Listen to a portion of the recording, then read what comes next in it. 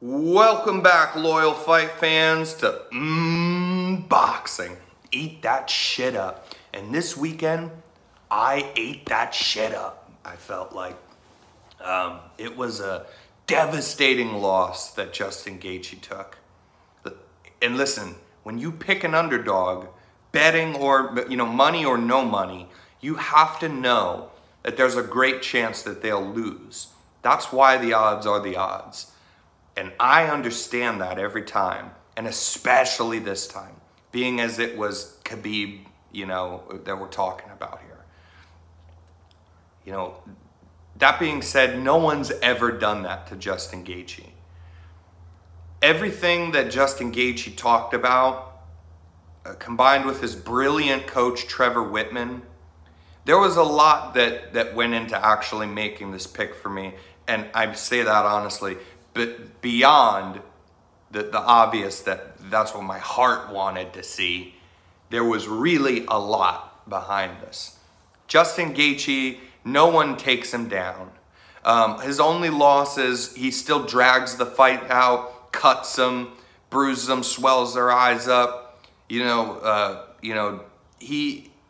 just a dog in every fight. I thought that even if he lost this one, that it would be a drag-out brawl for a while, rounds and rounds at least 3 rounds, if not 4, And I thought, yeah, even if he lost it, he had a very good chance of actually cutting Khabib. He cuts all his opponents I think that he has ever fought. He's cut them. No one takes him down. No one gets his back to the fence, even though they try very hard. There's a lot of factors. The things he was saying, creating car crashes, meeting him because he likes to walk his opponent down, knowing that Trevor Wittman is one of the greatest coaches in MMA. He's a top 2 guy for me. I think undebatable, he's a top 3 coach in MMA. And there was just a lot of factors. It's Khabib's gonna Khabib. Khabib's just gonna Khabib. And I guess that's all there is to be said about that. No one's ever done that to Justin Gaethje. That was a competitive first round. I thought you could even give it to Justin because of the harder shots and the significant strikes being extremely close, and that Justin's were more effective. But then Khabib got that takedown, in the last 30, 40 seconds, and then was even able to, pass guard and get, and go for a submission,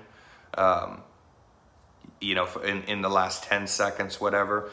So he gets that round, But either way, when I knew the fight was over, was just how Justin looked after getting up right after that first round, going back to his corner, and he looked so exhausted. He looked so exhausted. And then, people say, oh, well, that's what Khabib does. That is what Khabib does. He tires his opponents out. He's never once done it like that in the first round. I mean, never. Unless you go back to people that just don't really matter. Like people that you can see now, it's like, we know who Khabib is now. Of course, everybody gets better, but I don't want to hear anything about people that he first fought, that no one knows their names, that they're not, that they've never been in top 15, outside of that, the actual real challenges in opponents that Khabib has had through his career, that's his style, but it takes him a long time. It takes him at least 3 rounds. A lot of his fights go 3 rounds, if not 4 rounds, before he's able to start doing that stuff. This was just nuts to watch how tired Justin was. And I was sitting there with my friends and saying, right there, I was excited during that first round. Even when he's getting the submission, of course that's not good, but it was the end of, he's very dangerous like that, obviously. He puts away his opponents, but it was the end of the round. So I was calm and said, that's the end of that round. Hopefully regroups. This is where Trevor kind of comes in, Trevor Wittman, his coach, Justin Gaethje's coach, as well. I thought, we'll regroup here. I believe a better you know, a better start. We won't get right back to this. But as soon as he got up and as soon as the camera went on him and go into his corner, the way he was breathing, he was so tired. This was a man that was completely almost gassed out in one round. And, you know, even when Justin, before he became a reformed fighter with Trevor Whitman, you know, he even when he was an animal swinging haymakers, and that was his whole deal, is that he'd get tired. You know, even for him, again, getting put away, it's going to take at least 3 rounds. It's going to usually be 4. I think the Poirier one that he lost was even in the 5th round, I believe, when he finally broke. And that was when he threw just caution to the wind, and every punch was a hard punch, and he would eat shots a lot more than he does now. This was just like, I did not see this going this way in any of the possibilities that the fight could have gone. This was not one of them that I saw. And I want to say that in fighting, you know, or being a fight fan, for, you know, and you're watching fighting, you're obsessed with fighting, you know, boxing, whether it be boxing or MMA, it's a preference thing, you know. And people are all different. Some people, you know, it's a combination of things. You know, how the person is in that you perceive them to be, the things they say. Are they a good person? Are they a shit talker? Which one's your preference that you like? You know, the way they fight. Are they elusive? You know, at least even in boxing, like, are they elusive? Are they a Mayweather? And then some people just go, oh, they're just running, you know? And you don't prefer to see that kind of style of great defense. And then putting on the offense later.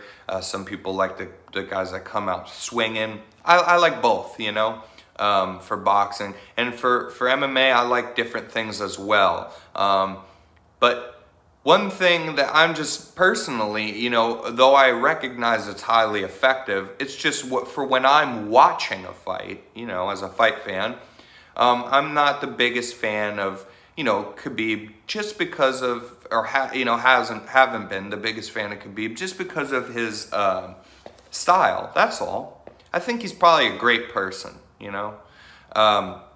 It seems that way. But his fight style is it's not my preference, and that's all. So I don't have to like that. Not everybody has to like him. And his coach said this, and it was even, I think, before the fight, you know, that not everybody has to like him, but you have to respect him. And so I didn't really care for his fight style. I'm not a fan of his. And I also looked at, you know, what can I really say besides my preference of that I don't like kind of just watching guys do the fight style and kind of ground and pound or just wrestle, take down. And I'm a boxing, I like my striking, you know. That's just my preference. I'm entitled to that. Everybody is to their own preference of what they'd like to see. And that's what makes fans. But here's the thing, so I'm not jumping on the Khabib bandwagon. He's just not my cup of tea in that sense. But I am going to give up everything that I've ever felt or said about Khabib as far as taking away from his greatness, though. You know, no one's ever done this to Justin Gaethje. This was so impressive, you know. Very disappointing, obviously, for me. But you gotta recognize it. You gotta recognize it. And again, I'm not a crazy fan of his due to the fight style. But look at how effective the guy's been. You know, before this fight started, I was telling, you know, even my friends and things, I don't know if I've even mentioned it on here, that he hadn't had that many, for a 28-0, you know, now 29-0 record, but for a 28-0 record, you know, he really hadn't had like that many people where you can be like, oh, he's gone through the whole lightweight division. You know, he honestly fought a lot of nobodies when he started off. Then this is no fault of his own, but you know, when he got the title and he faced Al Iaquinta, I think Al was ranked 11th in the world. He's like outside of the top 10, and that's the guy that you take the title from. you know, I just didn't like. So to me, his really good wins were Edson Barboza, Conor McGregor, Dustin Poirier. Those were, to me, out of everybody he's faced, with respect to Michael Johnson as well, who's a great fighter.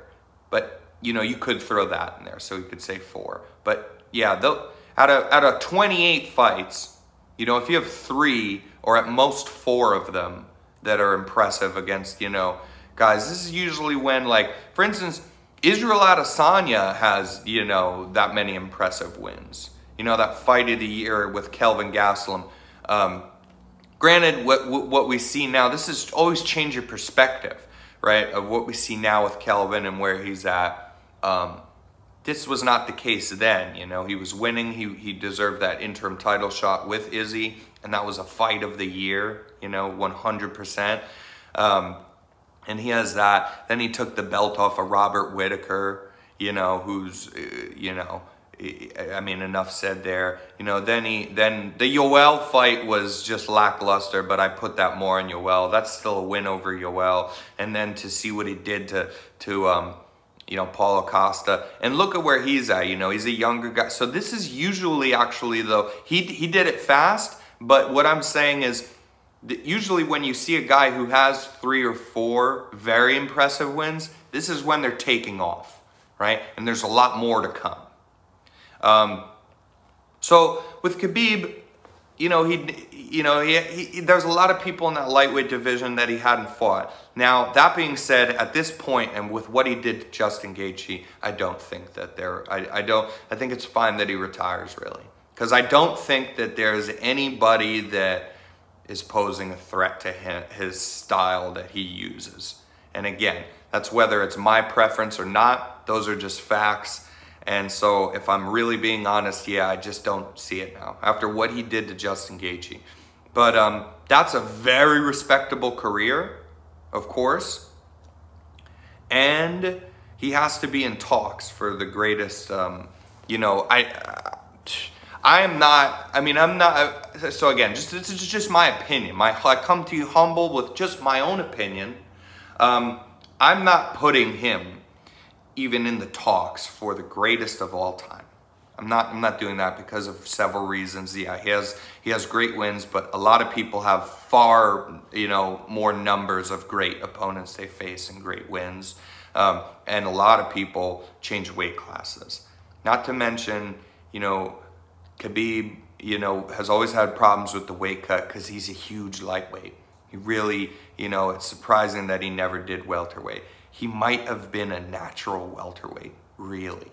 You know, he's gone to the hospital several times over the weight cut. This weight cut he made, and everybody, including myself, was saying he looks horrible on the scale. So that's a factor, man. You know, and I give credit where credit's due. I think that it's very fair to say that he's the greatest lightweight ever. And then there's, of course, arguments for that. But I think that that's fair to say. And that's a bit more impressive as well to me than a lot of other divisions, because I'm a really big bantamweight fan. Featherweight is quite stacked at this point as well. You know, middleweight's not too shabby. But lightweight is hands down for me the deepest division that there is in the sport of MMA, period. Never mind the UFC. You know, so to be king of that division says more than being the king of other divisions, kind of. But when you're talking pound for pound, I mean, just come on. You have to do, I'm respecting here what the guy's done, but you know, that's still John Jones. You're still in St. Pierre talk. You know, people like the Anderson. Again, I'm not a big even pound for pound guy. What I do like to do is do a kind of, not pound for pound, but the greatest of the division. You know, and it doesn't matter who's like a champion at that time, but even to say of all time. Because you can break that down better in one division. You know, in boxing or in MMA. But, so I'm not a big fan of the overall, you know, pound for pound talk, though.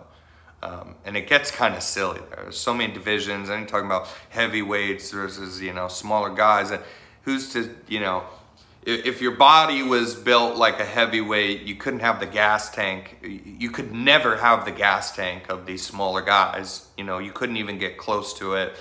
You couldn't do half the technical stuff that the smaller guys do.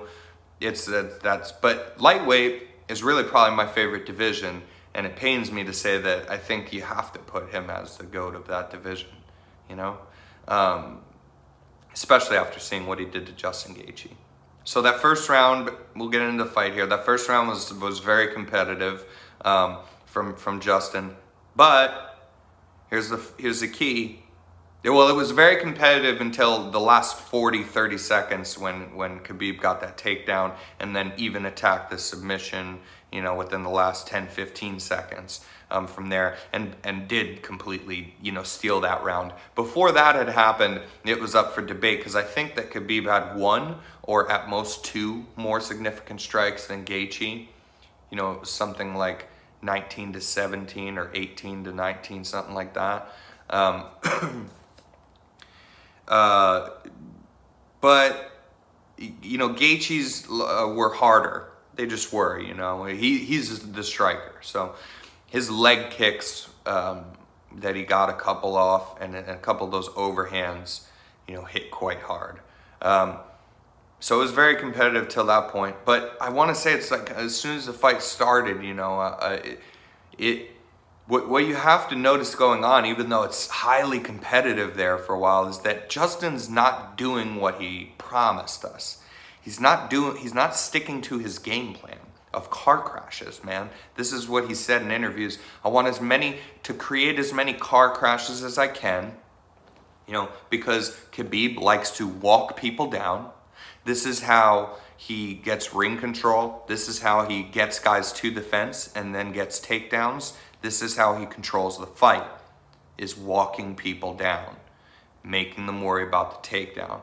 And Justin said, I'm going to meet him every time in the middle of that ring and not let him walk me down. But what did he actually do? Even though he was able to be somewhat effective in, you know, spurts of that first round, still, you are doing what everybody else is doing. You're circling the cage. You're letting him walk you down to the back of the cage. And then, you know, he tried his might to not let his back get to the fence. That's very true. In the end of the first round, though, he couldn't even stop that. You know, he got taken down right there against the fence line. But he was circling around. He wasn't meeting him. He wasn't meeting him and standing there and saying, go for the takedown. We'll trade shots, go for the takedown, I dare you. You know, Khabib needs to be pressured like that. And he's never been pressured like that. That's what needs to happen.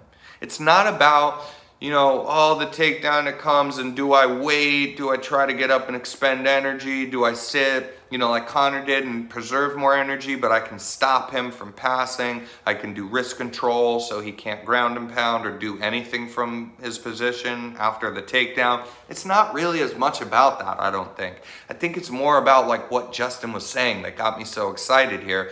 That's what I had thought. That's what I agreed with, is that you need somebody who will just from right out the gate not let Khabib do the first thing that he goes to, which is to walk you down. He gets in your mind because you're scared of that takedown, and he doesn't go for it right away. He spends a couple minutes usually where he's walking you down with the strikes. Then he throws in when he knows that he's got you just circling the cage and he's just chasing you the whole time.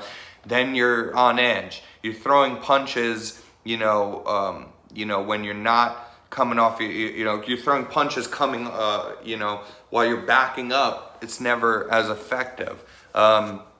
He didn't do that for this fight.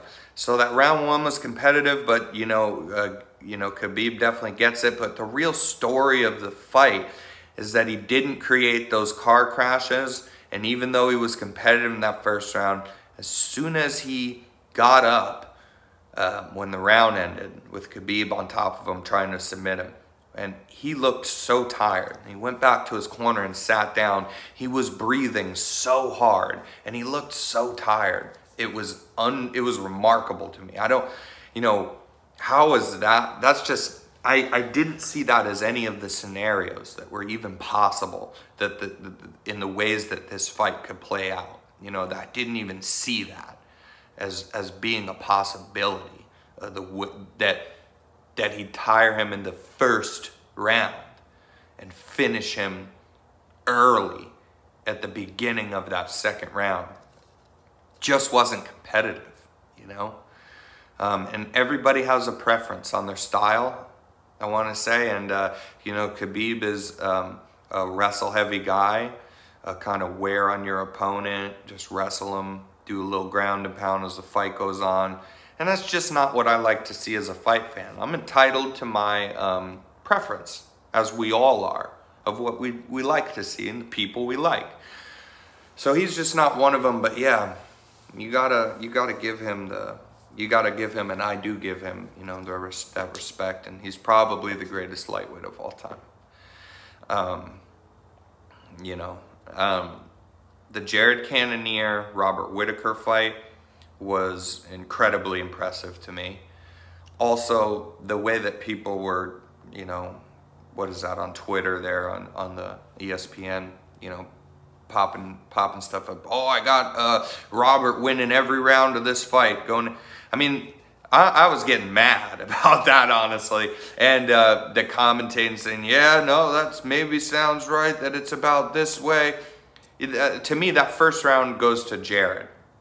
And then, you know, I've even heard other people say that the second round's up for debate. To me, for what I saw, I'll just stick to what I saw. I'm not going to change because of what other people said. I thought Jared got the first round. Then I thought that he did lose the second. And then obviously, Robert just taken over in that third round. So very deserving of winning the fight.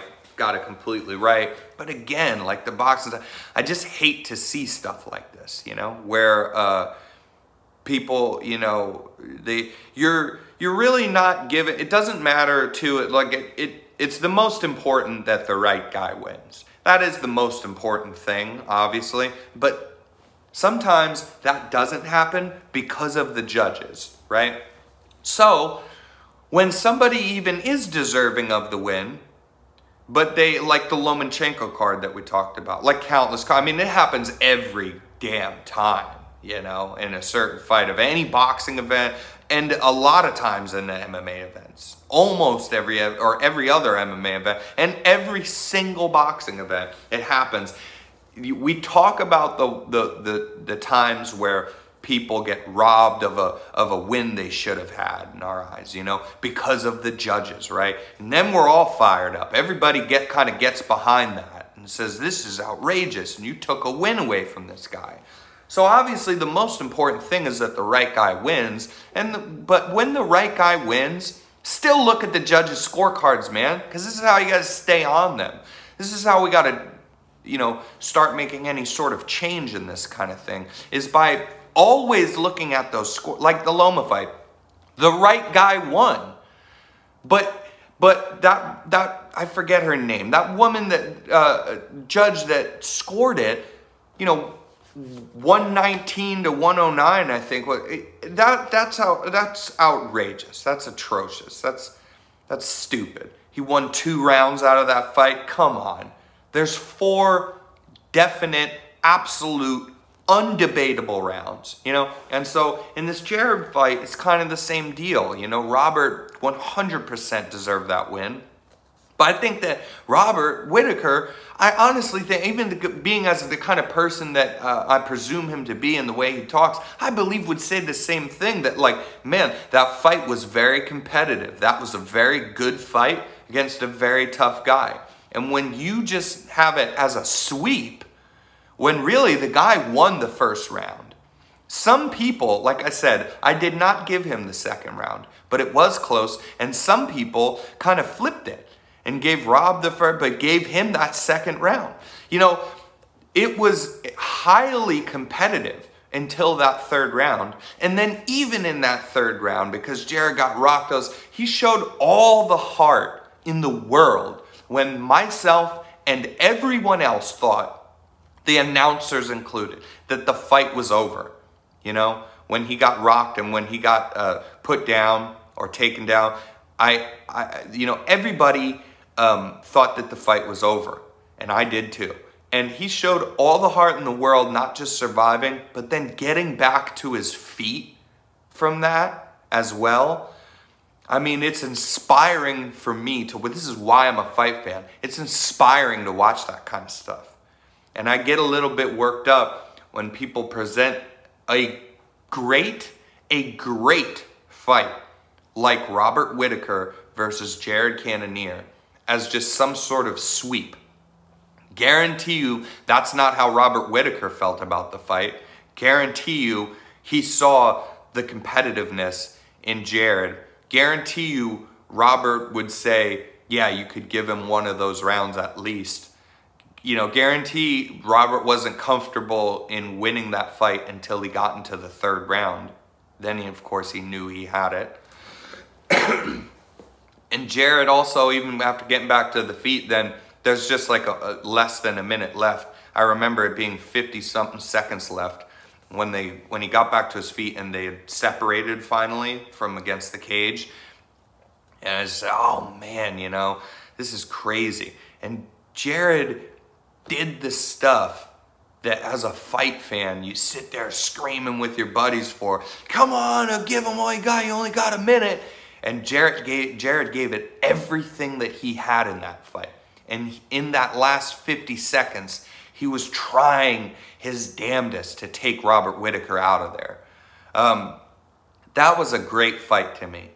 I want to do a more in-depth breakdown on it, possibly, is what I'm kind of considering here, and have been considering, because again, I want to shine some light on this fight to those that maybe that's their first fight card, or they've only watched a few and they're getting into the sport, or they're a boxing guy and they're coming over to MMA, anything like that, where maybe you don't 100% understand things. You'd be very, as I was when I began watching the sport, if you don't understand much of anything coming into watching something like that, then you're very susceptible to what other people and the commentators and judges and things say, because you're not able to see the fight with your own opinion, with your own eyes. You kind of rely, everybody does this naturally, till you watch them long enough, or of course, if you start, even doing a little light training and things, you'll be able to pick up on more of what's going on in there. Anything like that, or you just watch a bunch more fights, you have more years and years of experience of watching them. You're very, susceptible to what people say. Especially watching the sport and having the commentators and reading judges' scorecards and things. I think even though the judges' scorecards did give Jared actually one round, I believe, which is very fair. But, yeah, that fight was so much more epic than a lot of people probably realize, because it was presented as like a sweep, It was not that. It was highly competitive, and it was a great fight.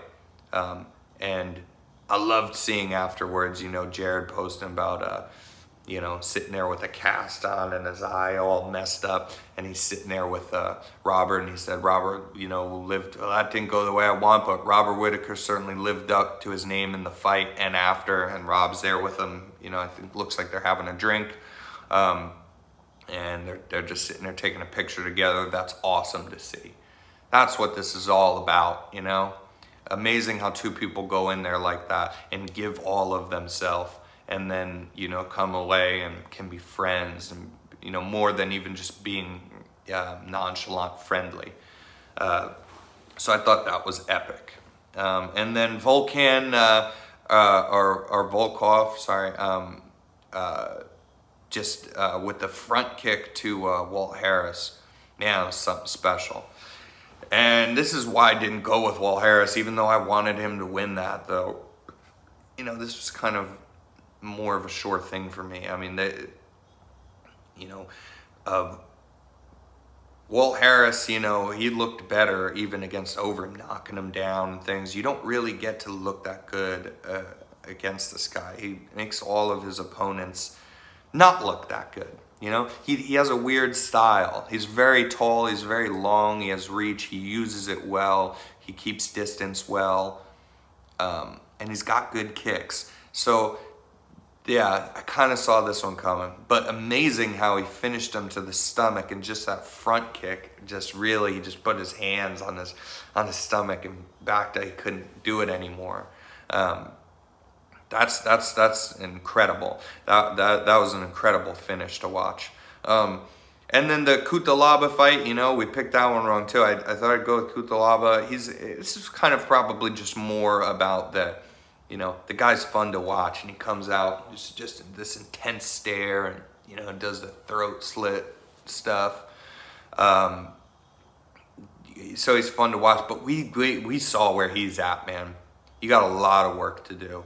A lot of work, because this is Ankalaev, you know, taking nothing away from him, but, you know, imagine even the competitors, the many competitors that are above him, you know, in the division. You just got a lot of work to do, because even with Ankalaev, you just got that was so dominant. That was so dominant. Ankalaev just with the straight jab, you know, the straight jab, or the jab and then the straight, you know. While Cutelaba is preparing to come in with overhead, you can't come in like that. You just can't do that. This is what makes the guy fun to watch, the Hulk, you know, and he goes in there and tries to just throw these crazy shots, but you got to learn some. You got to pick up on a lot more, or you're just going to keep losing. Because that's just, we saw his ceiling was not Ankalaev, like the way that fight went. His ceiling is somewhere well below Ankalaev. That looked like rookie stuff. You know, he's getting dropped, just trying twice, just trying to come in. You know, because he's not coming in properly to lead in with a jab, or to lead in with feints and then have a reaction and counter.